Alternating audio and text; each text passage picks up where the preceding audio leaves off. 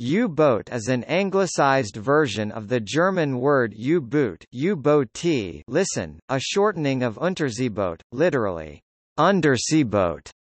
While the German term refers to any submarine, the English one, in common with several other languages, refers specifically to military submarines operated by Germany, particularly in the First and Second World Wars. Although at times they were efficient fleet weapons against enemy naval warships, they were most effectively used in an economic warfare role, commerce raiding, and enforcing a naval blockade against enemy shipping. The primary targets of the U-boat campaigns in both wars were the merchant convoys bringing supplies from Canada and other parts of the British Empire, and from the United States to the United Kingdom and, during the Second World War, to the Soviet Union and the Allied territories in the Mediterranean. German submarines also destroyed Brazilian merchant ships during World War II, causing Brazil to declare war on the Axis powers in 1944. Austro-Hungarian Navy submarines were also known as U-boats. Early U-boats 1850 to 1914. The first submarine built in Germany, the three-man Brandtacher, sank to the bottom of Kiel Harbor on 1 February 1851 during a test dive. The inventor and engineer Wilhelm Bauer had designed this vessel in 1850, and Schwefel and Haualt constructed it in Kiel. Dredging operations in 1887 rediscovered Brandtacher. It was later raised and put on historical display in Germany. There followed in 1890 the boats WW1 and WW2, built to a Nordenfeldt design. In 1903 the Friedrich Krupp Germaniawerft dockyard in Kiel completed the first fully functional German-built submarine, Forelle, which Krupp sold to Russia during the Russo-Japanese War in April 1904. The SMU-1 was a completely redesigned Karp-class submarine and only one was built. The Imperial German Navy commissioned it on 14 December 1906. It had a double hull, a Cording kerosene engine, and a single torpedo tube. The 50% larger SMU-2, commissioned in 1908, had two torpedo tubes. The U-19 class of 1912–13 saw the first diesel engine installed in a German Navy boat. At the start of World War I in 1914, Germany had 48 submarines of 13 classes in service or under construction. During that war the Imperial German Navy used SMU-1 for training. Retired in 1919, it remains on display at the Deutsches Museum in Munich.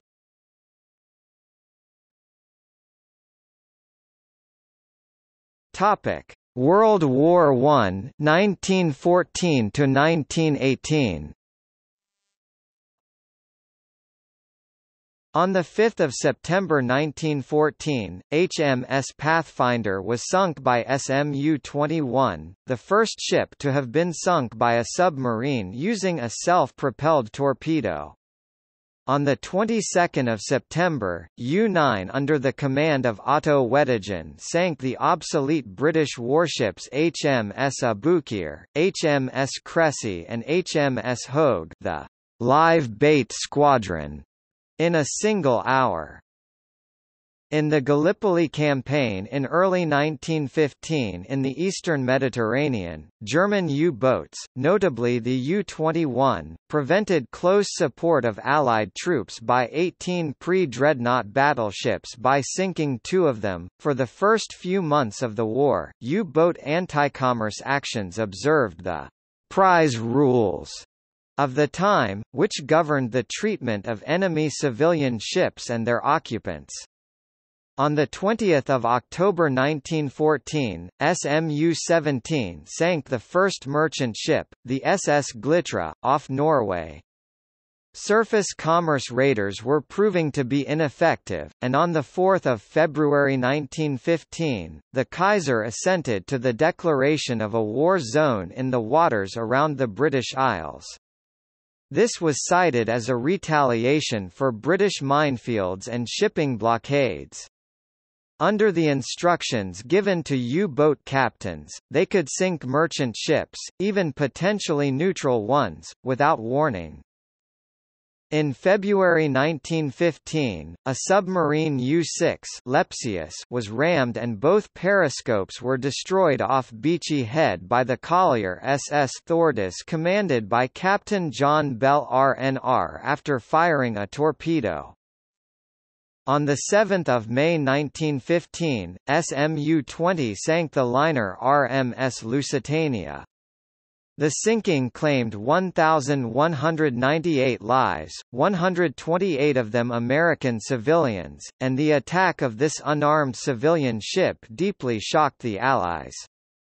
According to the ship's manifest, Lusitania was carrying military cargo, though none of this information was relayed to the citizens of Britain and the United States, who thought that the ship contained no ammunition or military weaponry whatsoever and it was an act of brutal murder. Munitions that it carried were thousands of crates full of ammunition for rifles, 3-inch artillery shells, and also various other standard ammunition used by infantry. The sinking of the Lusitania was widely used as propaganda against the German Empire and caused greater support for the war effort. A widespread reaction in the U.S. was not seen until the sinking of the ferry SS Sussex. The sinking occurred in 1915 and the United States entered the war in 1917. The initial U.S. response was to threaten to sever diplomatic ties, which persuaded the Germans to issue the Sussex Pledge that reimposed restrictions on U-boat activity. The U.S. reiterated its objections to German submarine warfare whenever U.S. civilians died as a result of German attacks, which prompted the Germans to fully reapply prize rules. This, however, removed the effectiveness of the U-boat fleet, and the Germans consequently sought a decisive surface action, a strategy that culminated in the Battle of Jutland. Although the Germans claimed victory at Jutland, the British Grand Fleet remained in control at sea. It was necessary to return to effective anti-commerce warfare by U-boats. Vice Admiral Reinhard Scheer, Commander-in-Chief of the High Seas Fleet, pressed for all-out U-boat war, convinced that a high rate of shipping losses would force Britain to seek an early peace before the United States could react effectively. The renewed German campaign was effective, sinking 1.4 million tons of shipping between October 1916 and January 1917. Despite this, the political situation demanded even greater pressure, and on 31 January 1917, Germany announced that its U-boats would engage in unrestricted submarine warfare beginning 1 February. On 17 March, German submarines sank 3 American merchant vessels, and the U.S. declared war on Germany in April 1917. Unrestricted submarine warfare in early 1917 was initially very successful, sinking a major part of Britain-bound shipping. With the introduction of escorted convoys, shipping losses declined and in the end the German strategy failed to destroy sufficient Allied shipping. An armistice became effective on the 11th of November 1918. Of the surviving German submarines, 14 U-boats were scuttled and 122 surrendered. Of the 373 German submarines that had been built, 178 were lost by enemy action. Of these 41 were sunk by mines, 30 by depth charges and 13 by Q-ships. 515 officers and 4,894 enlisted men were killed. They sank 10 battleships, 18 cruisers and several smaller naval vessels. They further destroyed 5,708 merchant and fishing vessels for a total of 11,108,865 tons and the loss of about 15,000 sailors. The Pour le Mérite, the highest decoration for gallantry for officers, was awarded to 29 U-boat commanders. 12 U-boat crewmen were decorated with the Goldene Militaire Verdienst-Kreuz, the highest bravery award for non-commissioned officers and enlisted men. The most successful U-boat commanders of World War I were Lothar von Arnauld de la Perrière, 189 merchant vessels and 2 gunboats with 446,708 tons, followed by Walter Forstmann, 149 ships with 391,607 tons, and Max Valentiner, 144 ships with 299,482 tons.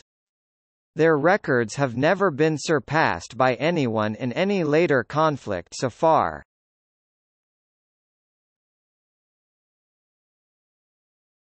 Topic: Classes. Courting kerosene-powered boats. Type U1, Type U2, Type U3, Type U5, Type U9, Type U13, Type U16, Type U17. Middle U-man diesel boats. Type U19, Type U23, Type U27, Type U31, Type U43, Type U51, Type U57, Type U63, Type U66, Type Middle U. U-cruisers and merchant U-boats. Type U-139, Type U-142, Type U-151, Type UD-1.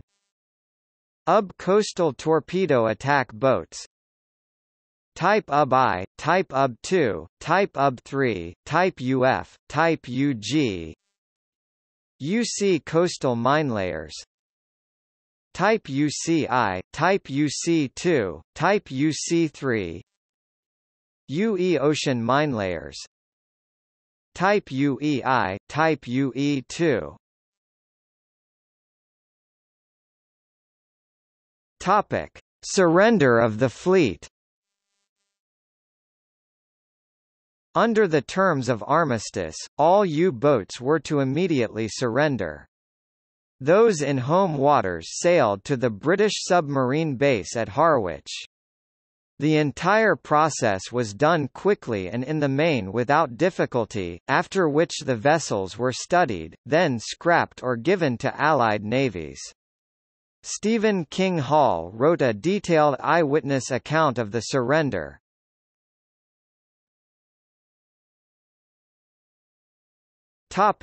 Interwar years 1919 to 1939. The Treaty of Versailles ending World War I signed at the Paris Peace Conference in 1919 restricted the total tonnage of the German surface fleet. The treaty also restricted the independent tonnage of ships and forbade the construction of submarines. However, a submarine design office was set up in the Netherlands and a torpedo research program was started in Sweden. Before the start of World War II, Germany started building U-boats and training crews, labeling these activities as research, or concealing them using other covers. When this became known, the Anglo-German naval agreement limited Germany to parity with Britain in submarines. When World War II started, Germany already had 65 U-boats, with 21 of those at sea, ready for war.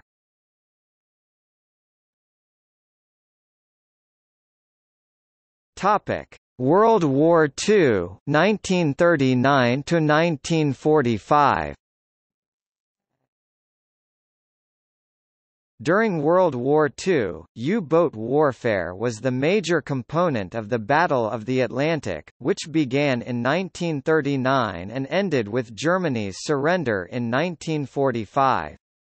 The armistice of November 11, 1918, ending World War I, had scuttled most of the old Imperial German Navy, and the subsequent Treaty of Versailles of 1919 limited the surface navy of Germany's new Weimar Republic to only 6 battleships of less than 10,000 tons each, 6 cruisers, and 12 destroyers.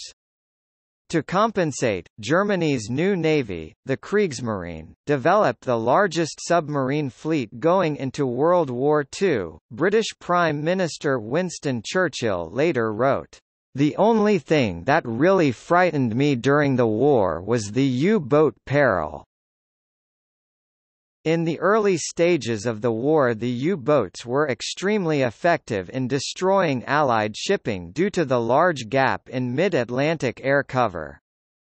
Cross-Atlantic trade in war supplies and food was extensive and critical for Britain's survival. The continuous action surrounding British shipping became known as the Battle of the Atlantic, as the British developed technical defences such as ASDIC and radar, and the German U-boats responded by hunting in what were called wolf packs, where multiple submarines would stay close together, making it easier for them to sink a specific target. Britain's vulnerable shipping situation existed until 1942, when the tides changed as the U.S. Merchant Marine and Navy entered the war, drastically increasing the amount of tonnage of supplies sent across the Atlantic. The combination of increased tonnage and increased naval protection of shipping convoys made it much more difficult for U-boats to make a significant dent in British shipping. Once the United States entered the war, U-boats ranged from the Atlantic coast of the United States and Canada to the Gulf of Mexico, and from the Arctic to the west and southern African coasts and even as far east as Penang. The U.S. military engaged in various tactics against German incursions in the Americas. These included military surveillance of foreign nations in Latin America, particularly in the Caribbean, to deter any local governments from supplying German U-boats. Because speed and range were severely limited underwater while running on battery power, U-boats were required to spend most of their time surfaced running on diesel engines, diving only when attacked or for rare daytime torpedo strikes. The more ship-like hull design reflects the fact that these were primarily surface vessels that could submerge when necessary. This contrasts with the cylindrical profile of modern nuclear submarines, which are more hydrodynamic underwater, where they spend the majority of their time, but less stable on the surface. While U-boats were faster on the surface than submerged, the opposite is generally true of modern submarines. The most common U-boat attack during the early years of the war was conducted on the surface and at night. This period, before the Allied forces developed truly effective anti-submarine warfare tactics, which included convoys, was referred to by German submariners as Die glückliche Zeit, or the first happy time.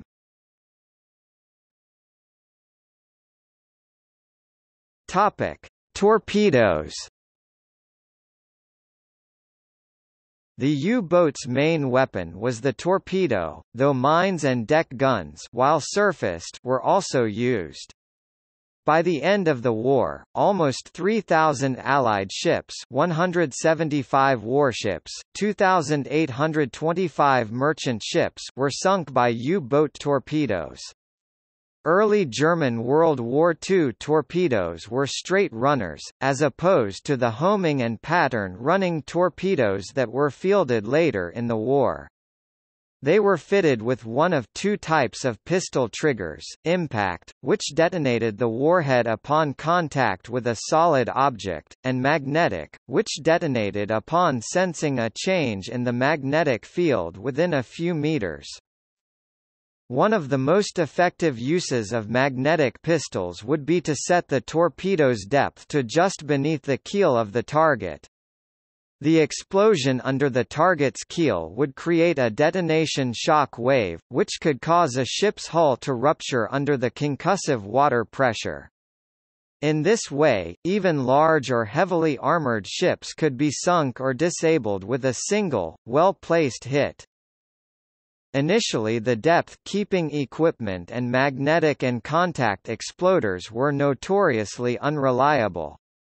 During the first 8 months of the war, torpedoes often ran at an improper depth, detonated prematurely, or failed to explode altogether, sometimes bouncing harmlessly off the hull of the target ship. This was most evident in Operation Weserübung, the invasion of Norway, where various skilled U-boat commanders failed to inflict damage on British transports and warships because of faulty torpedoes. The faults were largely due to a lack of testing. The magnetic detonator was sensitive to mechanical oscillations during the torpedo run, and to fluctuations in the Earth's magnetic field at high latitudes. These early magnetic detonators were eventually phased out, and the depth-keeping problem was solved by early 1942 with improved technology. Later in the war, Germany developed an acoustic homing torpedo, the G7 T5. It was primarily designed to combat convoy escorts. The acoustic torpedo was designed to run straight to an arming distance of 400 meters and then turn toward the loudest noise detected. This sometimes ended up being the U-boat itself. At least 2 submarines may have been sunk by their own homing torpedoes. Additionally, these torpedoes were found to be only effective against ships moving at greater than 15 knots, 28 kilometers per hour. The Allies countered acoustic torpedoes with noisemaker decoys such as Foxer, FXR, Cat and Fanfare. The Germans, in turn, countered this by introducing newer and upgraded versions of the acoustic torpedoes, like the late-war G7S, and the T-11. However, the T-11 did not see active service. U-boats also adopted several types of pattern running torpedoes that ran straight out to a preset distance, then traveled in either a circular or ladder-like pattern. When fired at a convoy, this increased the probability of a hit if the weapon missed its primary target.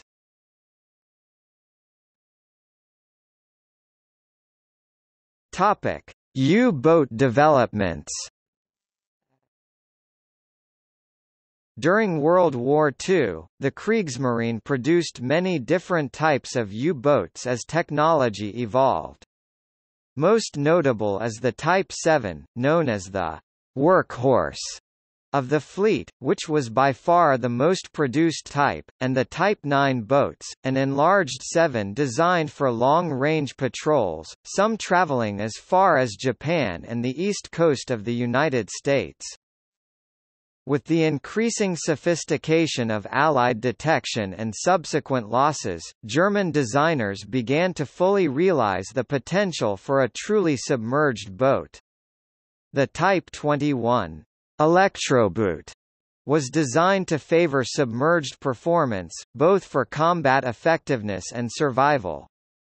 It was the first true submersible. The Type 21 featured an evolutionary design that combined several different strands of the U-boat development program, most notably from the Walter U-boats, the Type 17, which featured an unsuccessful yet revolutionary hydrogen peroxide air-independent propellant system. These boats featured a streamlined hull design, which formed the basis of the later USS Nautilus nuclear submarine, and was adapted for use with more conventional propulsion systems. The larger hull design allowed for a greatly increased battery capacity, which enabled the 21 to cruise submerged for longer periods and reach unprecedented submerged speeds for the time. Waste disposal was a problem when the U-boats spent extended periods without surfacing, as it is today. Throughout the war, an arms race evolved between the Allies and the Kriegsmarine, especially in detection and counterdetection. Sonar ASDIC in Britain allowed Allied warships to detect submerged U-boats and vice versa beyond visual range, but was not effective against a surfaced vessel. Thus, early in the war, a U-boat at night or in bad weather was actually safer on the surface. Advancements in radar became particularly deadly for the U-boat crews, especially once aircraft-mounted units were developed. As a countermeasure, U-boats were fitted with radar warning receivers, to give them ample time to dive before the enemy closed in, as well as more anti-aircraft guns. However, by early to mid-1943, the Allies switched to centimetric radar unknown to Germany, which rendered the radar detectors ineffective. U-boat radar systems were also developed, but many captains chose not to use them for fear of broadcasting their position to enemy patrols and lack of sufficient electronic countermeasures. Early on, the Germans experimented with the idea of the snorkel from captured Dutch submarines, but saw no need for them until rather late in the war. The snorkel was a retractable pipe that supplied air to the diesel engines while submerged at periscope depth, allowing the boats to cruise and recharge their batteries while maintaining a degree of stealth. It was far from a perfect solution, however. Problems occurred with the device's valve sticking shut or closing as it dunked in rough weather. Since the system used the entire pressure hull as a buffer, the diesels would instantaneously suck huge volumes of air from the boat's compartments, and the crew often suffered painful ear injuries. Speed was limited to 8 knots, 15 km per hour, lest the device snap from stress. The snorkel also had the effect of making the boat essentially noisy and deaf in sonar terms. Finally, Allied radar eventually became sufficiently advanced that the snorkel mast could be detected beyond visual range. Several other pioneering innovations included acoustic and electro-absorbent coatings to make them less of an ASDIC or radar target. The Germans also developed active countermeasures such as facilities to release artificial chemical bubble-making decoys, known as bold, after the mythical kobold.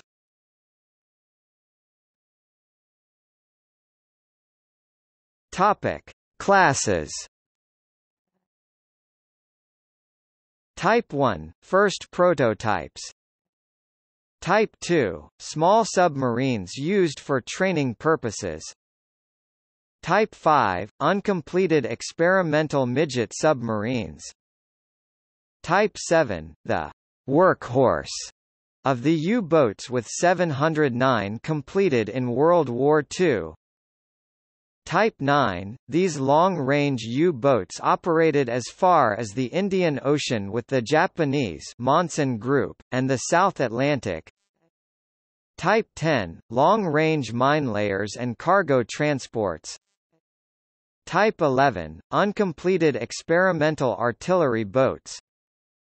Type 14 – Used to resupply other U-boats, nicknamed the Milchka milk cow. Type 17 – Small coastal submarines powered by experimental hydrogen peroxide propulsion systems. Type 21, known as the Electroboot, first subs to operate primarily submerged. Type 23, smaller version of the 21 used for coastal operations. Midget submarines, including Biber, High, Mulch, and Seahand. Uncompleted U-boat projects. Topic: Countermeasures. Advances in convoy tactics, high-frequency direction finding referred to as Huff-Duff radar, active sonar called ASDIC in Britain, depth charges, ASW spigot mortars also known as Hedgehog, the intermittent cracking of the German naval Enigma code, the introduction of the Lee light, the range of escort aircraft especially with the use of escort carriers, the use of mystery ships, and the full entry of the U.S. into the war with its enormous shipbuilding capacity, all turned the tide against the U-boats. In the end, the U-boat fleet suffered extremely heavy casualties, losing 793 U-boats and about 28,000 submariners, a 75% casualty rate, the highest of all German forces during the war. At the same time, the Allies targeted the U-boat shipyards and their bases with strategic bombing.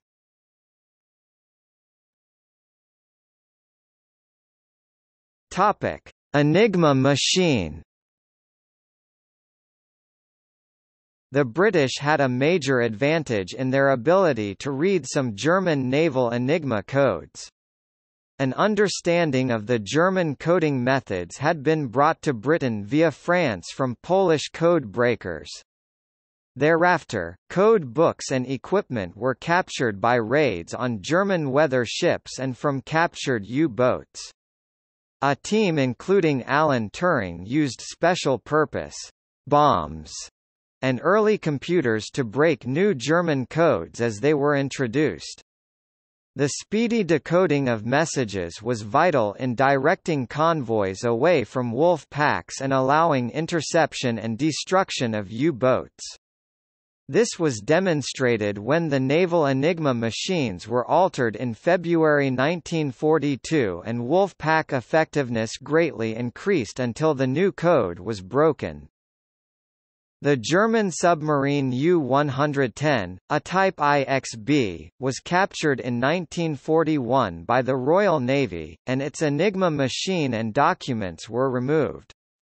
U-559 was also captured by the British in October 1942. 3 sailors boarded her as she was sinking, and desperately threw all the code books out of the submarine so as to salvage them.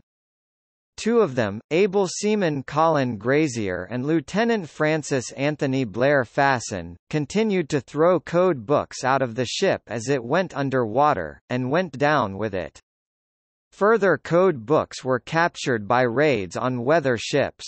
U-744 was boarded by crew from the Canadian ship HMCS Chilliwack on 6 March 1944, and codes were taken from her, but by this time in the war, most of the information was known.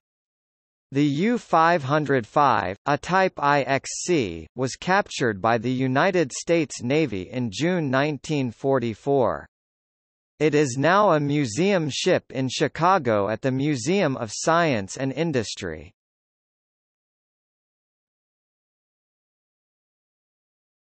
Topic: Battle of Belle Island. 2 events in the battle took place in 1942 when German U-boats attacked 4 Allied ore carriers at Belle Island, Newfoundland. The carriers SS Saginaga and SS Lord Strathcona were sunk by U-513 on 5 September 1942, while the SS Rosecastle and PLM-27 were sunk by U-518 on 2 November with the loss of 69 lives. When the submarine launched a torpedo at the loading pier, Belle Island became the only location in North America to be subject to direct attack by German forces in World War II.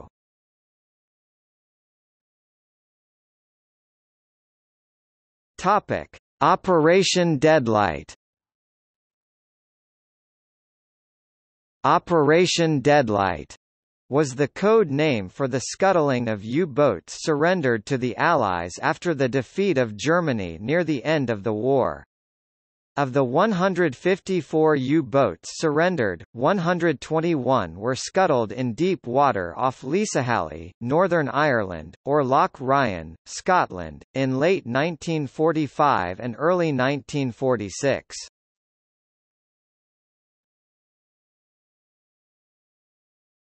Topic: Memorial. Moltenort U-boat Memorial. Topic: Post-World War II and Cold War after 1945. From 1955, the West German Bundesmarine was allowed to have a small navy. Initially 2 sunken Type 23s and a Type 21 were raised and repaired. In the 1960s, the Federal Republic of Germany, West Germany re-entered the submarine business. Because West Germany was initially restricted to a 450-ton displacement limit, the Bundesmarine focused on small coastal submarines to protect against the Soviet Union Russian threat in the Baltic Sea. The Germans sought to use advanced technologies to offset the small displacement, such as amagnetic steel to protect against naval mines and magnetic anomaly detectors. The initial Type 201 was a failure because of hull cracking. The subsequent Type 205, first commissioned in 1967, was a success, and 12 were built for the German Navy. To continue the U-boat tradition, the new boats received the Classic U designation starting with the U-1. With the Danish government's purchase of 2 Type 205 boats, the West German government realized the potential for the submarine as an export. 3 of the improved Type 206 boats were later sold to the Israeli Navy, becoming the Gal class. The German Type 209 diesel-electric submarine was the most popular export sales submarine in the world from the late 1960s into the first years of the 21st century. With a larger 1,000 to 1,500 ton displacement, the class was very customizable and has seen service with 14 navies, with 51 examples being built as of 2006. Germany has brought the U-boat name into the 21st century with the new Type 212. The 212 features an air-independent propulsion system using hydrogen fuel cells. This system is safer than previous closed-cycle diesel engines and steam turbines, cheaper than a nuclear reactor and quieter than either. While the Type 212 is also being purchased by Italy and Norway, the Type 214 has been designed as the follow-on export model and has been sold to Greece, South Korea and Turkey. In July 2006, Germany commissioned its newest U-boat, the U-34, a Type 212.